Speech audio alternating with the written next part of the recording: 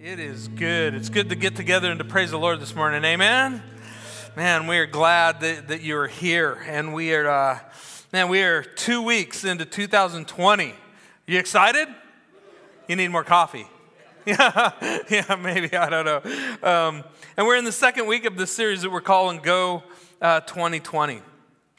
Because as I shared with us last week, if you missed last week's message, you'll want to go back and watch the video or catch the podcast because it's kind of foundational for where we're going in all of this. We just happen to believe that we have a God who is on the go. He's on the move. He still moves today in powerful ways. And we pray, and we know that He wants to move in our lives, and He wants to use us to move. And He calls us. Last week we talked about the reality that God calls us to go. That God has always called His people to be a people on the go, and a people on the go to share our faith, this good news about Jesus Christ and who He is, with other people. And we shared about how if Jesus was to write us a letter, the way He wrote letters to the churches long ago, that He would look at us. And I think there's so much to be encouraged by about what's happening here, even at Newberry Park First Christian. But I think one of the things that He would write to us is He would say, hey, remember the lost. Remember to share my message of truth and of faith with the people right around you, with those who need to know Jesus. And that's something that we've made a commitment to. And as we start this year, we're just excited about what God's going to do through all of that. And we know, while many of us who are followers of Jesus, we know that we are called to something, some ways to share our faith.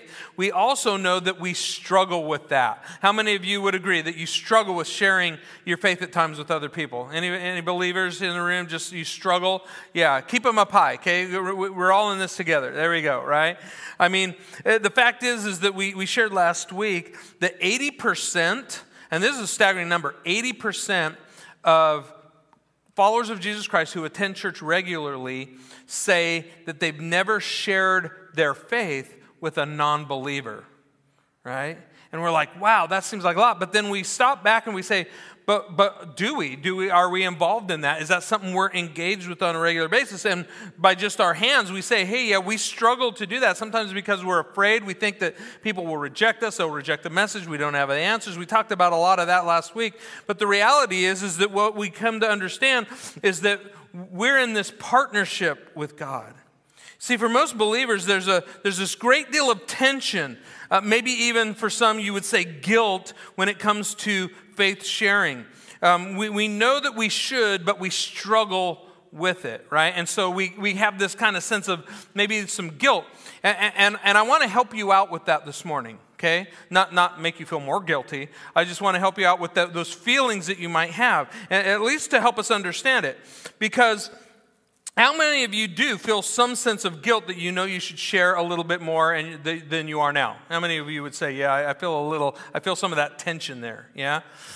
Well, here's the thing. Last week we talked about this passage of Scripture in Acts chapter 1, verse 8. It was the birthday of the church, or right before when Jesus was ascending into heaven. He looked at His disciples and He says, you will receive power when the Holy Spirit comes, right? The Holy Spirit hadn't yet entered for everybody. God selectively had done some stuff, but He says the Holy Spirit's going to come, and when He comes, you're going to receive power. Power to do what? Power to be my witnesses.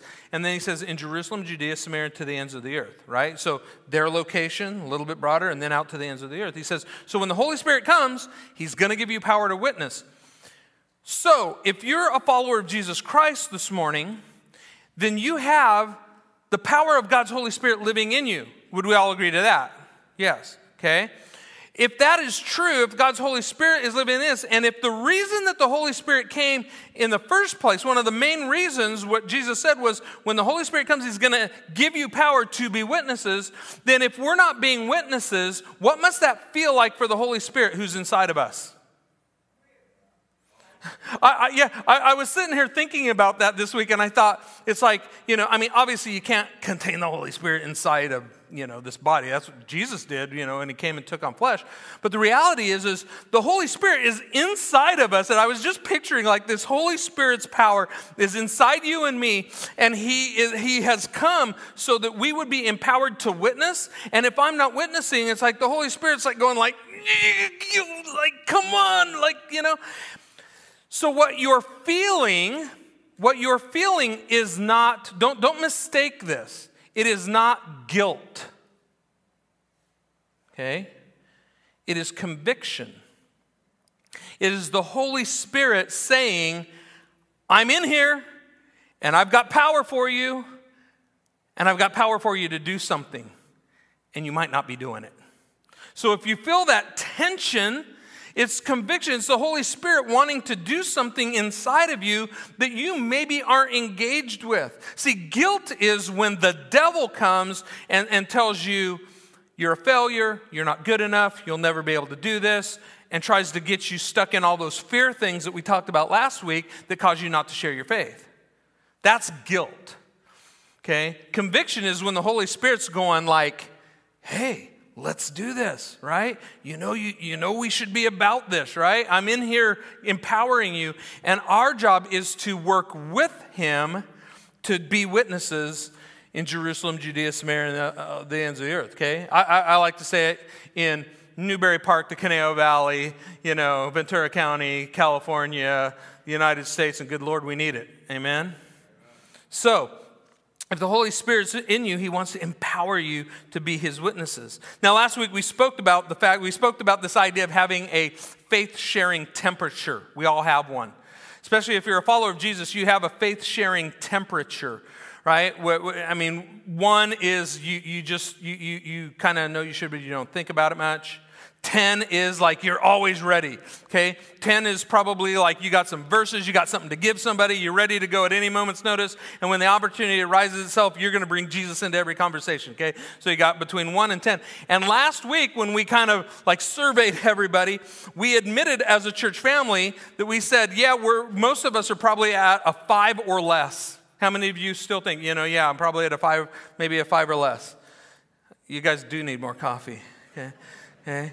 Yeah, it's audience participation, right? And so we're like, hey, we know that we're there. We know that that's it. We admitted that that's the case. And then we said, hey, we want to get better at it. And the goal over the course of this next few weeks, okay, is not to make you go from a 1 to a 10. That's highly unrealistic, right? The goal is that maybe some of us through the course of this sermon series will simply move from a 2 to a 4. Or a 5 to a 6, or a 7 to a 8, right? That we would take one step in that direction of living a faith-sharing life because God has empowered us to do this. Jesus died so that we could do this. And he raised to life and he saved us so that we could be part of this. Last week we gave this definition to the faith-sharing process that I got from a book by a guy named Lon Allison. And the faith definition is this. It says, to share our faith is to partner with God and others to lovingly bring people one step closer to Christ.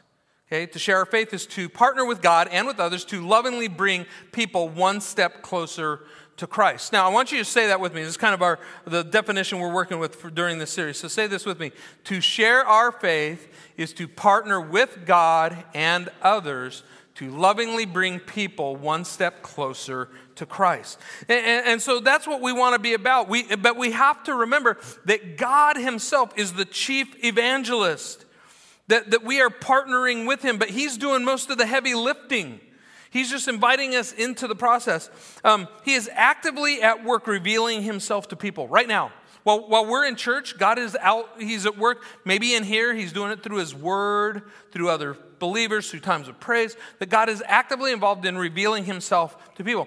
As I was driving here to church this morning, okay, and I was really early, there's lots of people out, Okay, lots of people out riding bikes, walking, hiking in the hills, doing all these things. And every week I always thought to myself, like, why aren't these people in church, right? And I know you're like, well, you're a pastor, right? I got to think that, right? And I'm like, why aren't these people going to church, right?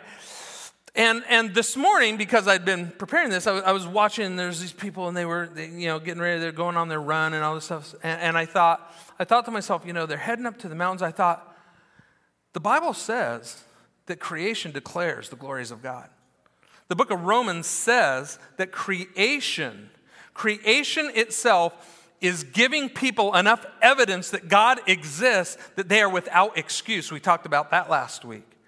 That God is revealing himself, whether it's through creation, whether it's through scripture, whether it's through history, whether it's last week we said, even through science, as we discover new things about ourselves and our universe, we discover truths about God, and God is at work making himself evident to us, and he's doing all the heavy lifting here. All we have to do is help people sometimes like connect a dot or two, or to just come in and tell people, hey, do you see that? That's the Lord, right? He's inviting us into this process. We talked last week about the reality that God is the one who is responsible for the results, not us, right? We don't save anyone. We don't do the converting. That's God's job. That's the Holy Spirit's role, right? And if you think that your job is to convert somebody, you'll be sorely mistaken. God is the one who is at work doing that, right? And so all we are responsible to do is to go and to share the message and leave the results up to God. And we said, hey, that lifts a lot of weight off of us. For those of you who feel guilty and everything else, or who are struggling to share, remember this. All you're called to is to share the message. You're the bearer of the message, and let God do the work, right? And so we're just partnering with them. We looked at John chapter 6, verse 44 that said, unless God draws people to himself, that they will not find faith in Christ. And so God is about the business. While we're in here right now, God's about the business of drawing people to him. Maybe he's drawing you towards him this morning. I don't know. But God is about that business. We discovered that not only do we partner with God in this process, but that we partner with others as well. We talked about this reality that oftentimes it takes more than one person and more than one hearing of the gospel before somebody would come to faith, right? And so we need multiple people, and you don't know where you're at in the process. You might be the seed planter. You might be the person that just for the very first time makes somebody think about, like maybe there's something about this God thing, right? Maybe you do something or have a conversation with your neighbor, or you do something for your neighbor, and they, for the first time, they think, hey, maybe this belief in Christ maybe there's something to that, right? You might be the person who waters, right? And maybe you're the person who's going to kind of go a little more into depth with that. I don't know.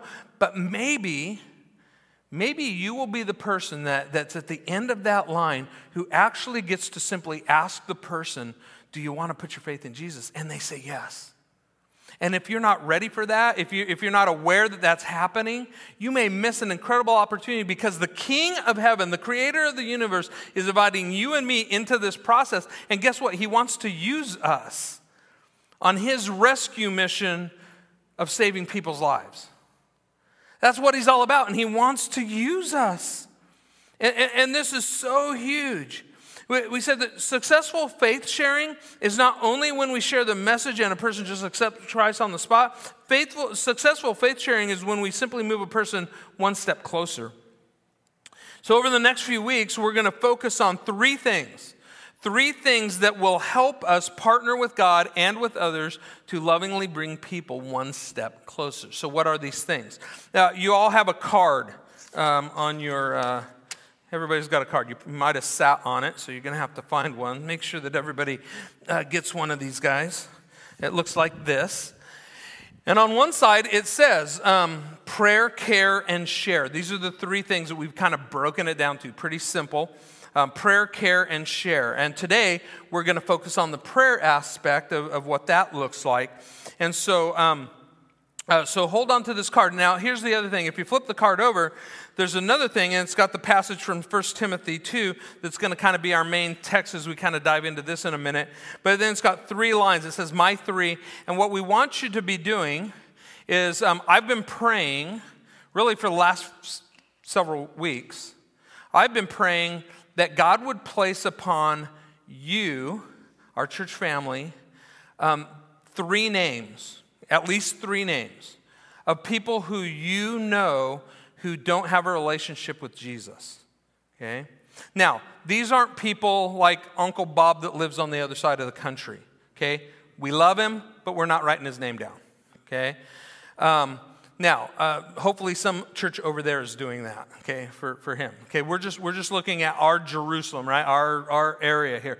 So these are 3 names of people that you come into contact with on a regular basis. It could be, might be somebody in your home that needs to know Jesus. It might be somebody at work. It might be someone at school. It might be somebody on a team. It might be somebody that, at a place of business that you frequent. It might be somebody at the gym. Whoever it could be, just think about and allow God to put 3 names on your heart. Now, if you're visiting with us this morning, that's okay. You write the names down, and we're going to pray that God will help you as you go wherever you're going to help these people and to be part of this process, right? So even this morning, as we're kind of going through the rest of the message, if God brings just a name, if a name just pops into your head, jot that thing down, okay? Yeah, if you need, some extra time, take it home with you and write it down. We'll be using these for the next couple weeks and bring these back each week, all right? And we want to be about helping people. We're going to partner with God and with others to help people take one step closer to Christ, right? So this morning, we're going to focus on the critical place that prayer plays in faith sharing. Prayer, like faith sharing, is something that most Christ followers agree is an important part of following Christ. How many of you in here, if you're a follower of Jesus, how many of you would agree that prayer is an absolutely vital part of growing in your faith? How many of you would say that that's true? Okay, good. Now here's the question. The question is, how much time do you actually dedicate to doing that? Like, a lot of us will say, absolutely. We believe that this is true. That prayer works, that prayer is important. But the question then is, how much time are you actually focused on praying? And especially when it comes to praying for people who are lost. I mean, I think we would all agree, okay, that we underutilize the power of prayer in our lives. How many of you would agree to that? We underutilize the power of prayer. Yeah, I think it's probably just about the same number of people who raised their hand earlier, right? We all know it's true. We also understand that we underutilize its power, right? I mean, I know I do, and I'm a pastor, right? And I know that I should be spending more of my time dedicated to prayer, because if we believe that what God's word says is true and that prayer is powerful and it's effective, then I ought to be doing more of it, okay? Now again, we're not here today to make us just feel guilty about prayer. We're here today to say, hey, we can do this. We can do this. God has opened up the opportunity for us through His Holy Spirit to have this direct communication with the God of the universe. He has said He wants to hear from you. He said He wants to engage with you in prayer. He wants to have conversation with you. He wants to do that. And He's made a way for us to do this. And the question is, will we step into that? Will we actually do it? Bill Bright, who was the founder of Campus Crusade for Christ, he was a gifted evangelist and just a great speaker. But one of the things that he was known for is when you talk about evangelism or faith-sharing temperature, we might be at a 5. Bill Bright was at on the scale of 1 to 10, he was like a 15. Okay? Bill Bright was known to, when he would have to fly somewhere, he would always book the middle seat on an airplane. And when somebody asked him, why are you always sitting in the middle seat? He says, because then God gives me 2 people to share my faith with. Right? He goes, I got a captive audience for a couple hours, okay?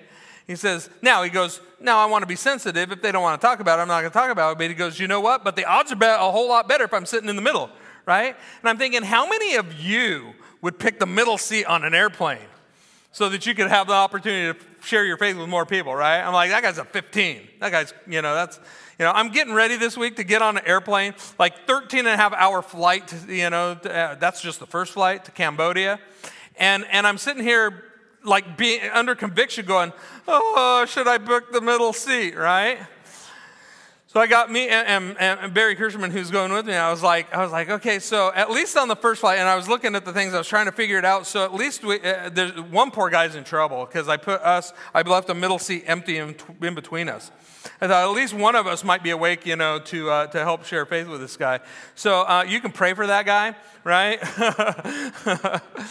Then there's another leg where I did. I'm like, okay, I'm gonna sit in the middle and see what happens. Okay, that one's only about a 3.5 hour flight or something. We'll see. But I believe God could do something, right?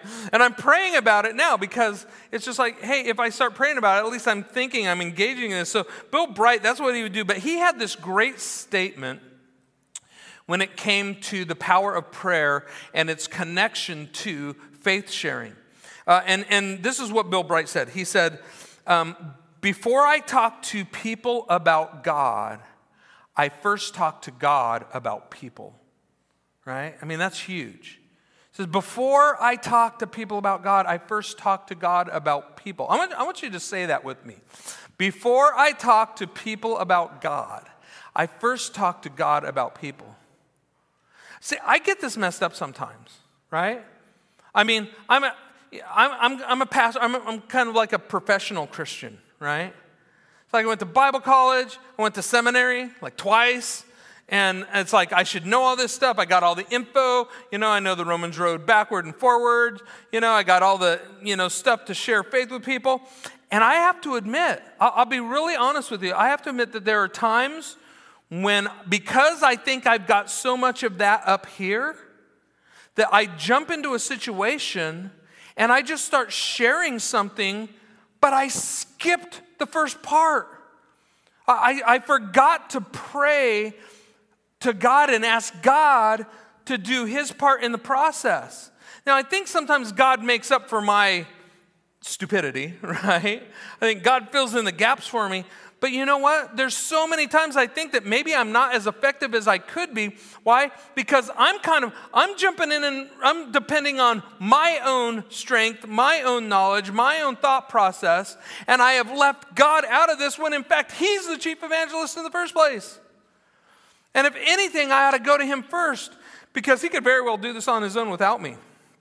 I remember in preaching class, I had this great preaching professor. I maybe shared this with you before, and I remember one time he told us, he said, if you ever start relying on yourself too much, if you ever think all this, preaching and stuff, that, it's all about you or that you've got all the right stuff to say, he says, remember the story of Balaam? Remember Balaam? He says, the guy who had the donkey who spoke, he goes, when you start to think too much of yourself, you just remember that any donkey can do your job, right? God could very well do all of this without us, but here's the awesome good news. He chooses not to. He chooses you. He has chosen in his infinite wisdom that goes way beyond mine that somehow he's going to invite you into this process by which he's sharing the message of faith with other people. And on one hand, that is weighty and that is scary because I'm like, Lord, whatever you do, don't depend on me, right? But he's going, no, I'm with you. I'm partnering with you. I'm empowering you with my Holy Spirit. I am giving you what you need to make this happen. And all he's asking us to do is partner with him. So prayer is the first thing that we should do when it comes to sharing our faith. Prayer is foundational. The Apostle Paul believed this wholeheartedly. In fact, this key verse that we're going to look at this morning in 1 Timothy 2, verses 1 through 4, this is what the Apostle Paul says. He says, I urge you. Everybody say urge. What does that look like? Right? I mean, if you are urging your kid to clean up their room, right? What does that look like, right? If you're urging somebody to do their work or whatever, what does that look like, right? It's like, come on, let's get, Paul says, I urge you. And then he reiterates it a little deeper by saying it a little different way. He says, I urge you. And then he says, first of all, to pray for all people. I urge you, first of all, to pray for all people. And then he says, ask God to help them. Intercede on their behalf and give thanks to them pray this way for kings and all those in authority, which, by the way, folks, all of our authority people, they need it, okay? And we're called to do it. So whether you agree with them or not, you're called to do it. The Lord says so, okay, right? But he says, do that so that we can live peaceful and quiet lives marked by godliness and dignity. And he goes on, he says, this is good, and it pleases God, our Savior, who wants everyone to be saved and to understand the truth. For there's one God and one mediator who can reconcile God and humanity, the man Jesus Christ. God wants all people to be saved, and because of that, he says, your job in this process is, first of all, what? The first thing you do is pray. Before you ever open your mouth to share something, he says, first of all, pray. Now, you could do this, okay? Doesn't have to be a long prayer. I do this on a regular basis. I get in situations where I'm confronted with a situation, somebody who wants to know about faith, anything else. And I got to tell you, it does not take long to utter a little prayer. Sometimes this is my prayer. Dear God, help. Okay? That's a prayer. Like, Lord, I don't know what to do here. You're going to need to jump in. You're going to need to give me some thoughts. You're going to need to, take care of the things that are coming out of my mouth. But Lord, you got to be in this. Because if I don't, I could botch this up really easy, right? So Paul places this incredible priority on prayer. He urges them. He says, first of all, this is what we do first. And like Bill Bright says, before we talk to people about God, we should talk to God first about people.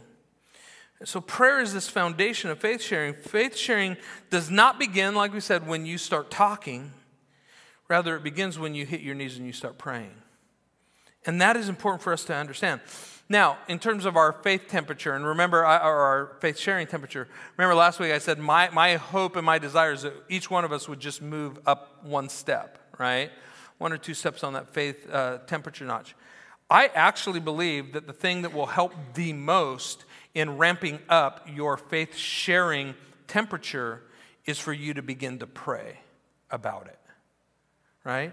If you're praying daily about God increasing your faith temperature, about you partnering with God and others to help people move closer to Christ. If you just pray for it, I believe it'll happen. You know why? Because I've been experiencing that for the last few weeks. I've been watching as I've been studying, I've been praying about these messages and things like that. I've been watching, and here's what I can't figure out yet. Okay, just be really honest with you. Here's what I can't figure out yet. I can't figure out if, because I'm praying about it, that my eyes are more open to it, or if because I'm praying about it and thinking about it more, that God isn't up there going like, hey, look, Ken's a little more engaged. Let's send this person his way. I don't know which it is. It might be a mixture of both. All I know is I am having more and more conversations with people just randomly in different things where I'm kind of saying, bringing Jesus into the conversation. We're saying, hey, maybe this is what you're looking for. Hey, let's have a conversation about this. And I'm watching God do that. And I really believe that the thing that's going to increase our faith sharing temperature is if we will begin to earnestly pray that we partner with God in this. So today, I want to give you really quickly, I want to give you several things that we can pray for while we're praying that will help us in our faith sharing process. And then we're going to end with kind of a little fun activity together. So what should we be praying for? We know that prayer is foundational. We know that we should do this. What should we be praying for? Number one is this. Pray for a heart for the lost. Just pray that God will just break your heart for lost people, right? In Luke chapter 15, verse 10, it tells us, it says, in the same way there is joy in the presence of God's angels, okay, in heaven, when a sinner repents. There's one thing we know that they throw a party for in heaven, and that's when somebody repents, when somebody comes to faith in Jesus, right? We know that the angels of heaven are rejoicing, okay? So if we want to be engaged in that, just remember how passionate is God, okay? What is God's heart for the lost? Well, he sent his son. It says, for God so loved the world that he sent his one and only son so that we could be saved. So God's pretty passionate about this. Pray to God and ask him, say, God, give me your passion for the lost. The second thing is this: pray for harvesters. This verse we brought up last week, Matthew 9:38 says, "So pray to the Lord who is in charge of the harvest. Ask him to send more workers into the fields." Last week we said it's not a harvest, it's not a ripeness problem. Jesus said the fields are ripe to harvest. It's a worker problem. It's that we don't have enough people out there harvesting. Okay? So he says right here, pray to the Lord who is in charge of the harvest. Who is that? Anyone? Yeah, God. God's in charge of the harvest, right? So pray to the Lord who's in charge of the harvest. Ask him, the Bible's telling us exactly what to do. Ask him to send more workers into the fields. Now, as you pray that, you guys over here, if you're praying that, you may be praying and God may be sending these guys over here. And vice versa, right? You just don't know. But pray that God sends more workers, that God gets more people engaged in this process of faith sharing. And that's huge because we need more people. Wherever it is. I was talking about, maybe it's Uncle Bob that you're praying for. He lives on the other side of the country. Well, pray that God would send more workers to harvest in that area where your Uncle Bob lives. I know you're like, really? Is it that easy? Does God answer prayers or not? Do you believe that that would be helpful? If you believe it's true, then what are you going to do about it? Pray for more harvesters. The next thing is pray for open doors. Colossians 4:2-3 says, devote yourselves to prayer, that's what we've been talking about, with an alert mind and a thankful heart, right? I loved what Devin was sharing earlier about the fact that we need to rejoice in our own salvation. Be thankful for what God's done with you. And he says, and pray for us too, that God will give us many opportunities to speak about his mysterious plan concerning Christ. Ask God for opportunities. Like I said earlier, I don't know if God just boom, some people call them divine appointments. I don't know what God might orchestrate. But here's what I do believe. If you're praying for it, you will be a whole lot more apt to see the things that come up right in front of your face where you have opportunity to share your faith.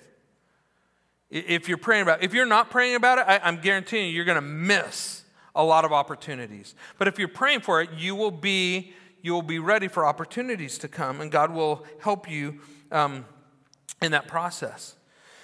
The next thing is pray for the right words. Ephesians 6:19 says, and pray for me too. Ask God to give me the right words so I can boldly explain God's mysterious plan. I'm thinking, this is the Apostle Paul speaking. I mean, the Apostle Paul was never at a lack for words, right? He wrote a good chunk of the New Testament. This guy kind of knew what he was talking about, right? And he's telling people, pray for me that I will have the right words. I got to tell you, I do that every single week. Every single week when I'm sitting right down here, right before I get up to preach, I say a prayer every week that says, Lord, I don't know what you're going to do. You know what I wrote down. You know what's on paper here. You know what I've been studying. You know where my heart's at and stuff like that. But Lord, whatever you got to do, help it be the right thing, right? Help the words be right. What I know is this: God can do this. God does it in amazing ways. If you go back to the birthday of the church on the day of Pentecost, right? You have the Holy Spirit comes in power, just like Jesus said he would, so that they would be witnesses. And when the Holy Spirit comes in power, he comes upon the apostles. They run out into the streets, okay? They didn't just sit there and go, whoa, this is really cool. We should all sit and sing Kumbaya, right? They just said, no. They ran into the streets, and it says they started to speak. And here's what it said. It says that the people, there's people there from all over the world at that time, Jewish people from all over the world. And it says, and the people heard their message in their own languages. People were able to hear it, right?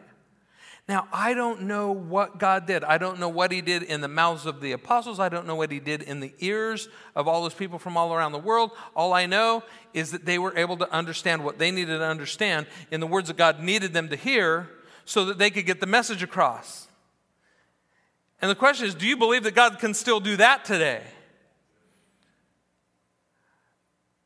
Every week I pray, I say, Lord, whatever I say, would you do that same amazing thing that you even did on the day of Pentecost, where whatever comes out of my mouth, by the time it comes from my mouth to the ears of the people who are sitting here, you give them what they need. And you know what's wild? I got to tell you, what's wild is there are some weeks where I'll hear from people, who say, man, when you said this, and I go, like, I don't remember saying that. I go back and look at my notes sometime, I'm like, I must have made that up on the way, or I don't know what happened. I don't remember saying that, right? Or what's even better is when two different people who heard the same message both heard something totally different, and I just sit back and I go, okay, I think God answered that prayer. That whatever I just say, Lord, whatever comes out of my mouth, you do something in that process. I believe that God can do that today, and here's what it does for us. It lifts a whole lot of weight off of my shoulders when I believe that God can do that and will do that, because I don't have to go into every situation going like, man, if I say the wrong thing, that person's going to hell and it's all my fault, right? I can go, hey, Lord, I'm just going to be a vessel. I'm going to do my best, okay? And we should be prepared. We should do the best we can. We should study God's word. We should be in prayer. But when we do it, we leave the rest up to God and let God do the work that he's going to. Don't you believe? God wants to do this more than we do. Don't you believe he's going to meet you there? The God of the universe is inviting you into the process of saving people. And the question is, will we or will we not get engaged? Now, the next thing that we pray for is boldness. And it goes on in Ephesians 6:19 where it says, so pray that I will keep on speaking boldly for him as I should. Right? Several places in the New Testament where it talks about boldness. How many of you know that you need a little more boldness when it comes to faith sharing? Just a little bit. Maybe even just a notch up, right? Okay. I love this. One of my favorite stories in the New Testament as the church begins is in Acts chapter 4. Okay, Peter and John, they go out to the temple. There's a guy, he was crippled, and they heal the guy, right? Peter looks at the guy, goes, hey, I don't have silver, I don't have gold, but, here's what I'll give you. And he raises the guy up, okay? And now the guy who couldn't walk can walk, right? And guess what happened to Peter and John for their good deed, right? No good deed goes unpunished. They get thrown in jail.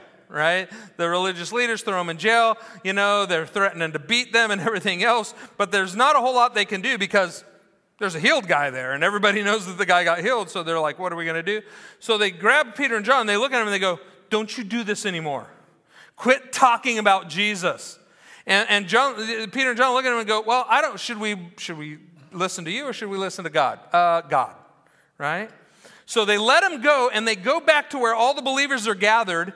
And they go back in, and I can just imagine this Peter and John going, they're going, you're never going to believe what happened. We healed this guy. We got thrown in jail. The guys told us how to do it. We stood up, and yeah, Peter said this. And then here's what it says. It says that what they did as a group is they got together and it says, and then they prayed. It says the believers were together, and they prayed. And here's what they prayed. They said, Lord, consider their threats. Okay, those religious leaders that threw them in jail. It says, consider their threats. And if it was me saying the rest of that prayer, it would have been, and beat them down so they don't mess with us anymore. Right? But that's not what they did. What they prayed was they said, Lord, consider their threats and give your servants boldness to continue to preach. They said, in the face of whatever might happen to us, would you give us boldness to speak the word of God? And I think God's just waiting for us to join in what he's already done through history and join him in this incredible process. The next couple things is this. Pray that people will hear. In Romans 10, 13, and 14, you can go home and read that. And then pray that God would bind Satan. In 2 Corinthians 4:4, it says, Satan, who is the God of this world, has blinded the minds of those who don't believe. Okay? They are unable to see the glorious light of the good news. They don't understand this message about the glory of Christ, who is the exact likeness of God. So as much as we're at work trying to help people come to faith in Christ, the devil is definitely at work trying to blind the eyes and the minds of people. So we need to come against that and pray that God would bind Satan and his blinding of people, so that we can get the message across. Because remember, our struggle is not against flesh and blood. It's against the powers and principalities. Okay? It's against Satan and what he's trying to do. And so we need to be people who start to pray. Now, how do we start to pray? And how do we engage in this? How do we put these things together?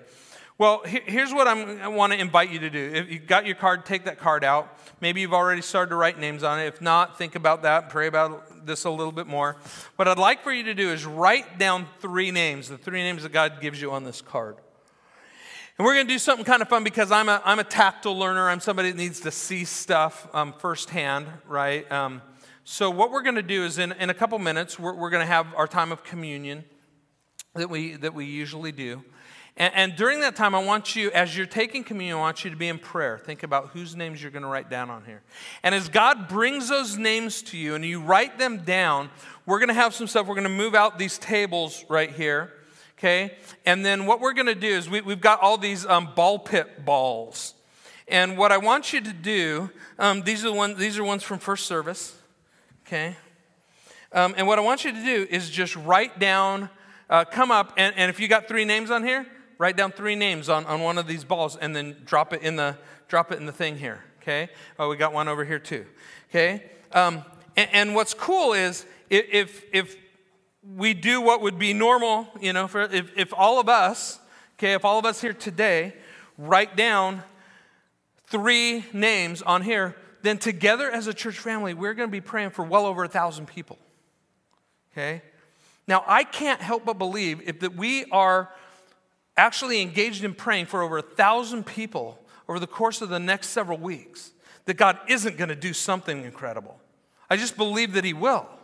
And what I want you to do is have this kind of long game in mind that between now and Easter, okay, you got several weeks, right? I think you got about 11 weeks or something like that before Easter. Pray that God is going to do something where he gives you, or maybe it's somebody else, because you're partnering with others too, opportunity to share faith, or maybe it's just invite somebody to Easter. What I'm all excited about is we're going to show up to Easter Sunday this year. We're going to go, what's God going to do? Because we're actively praying for this, right?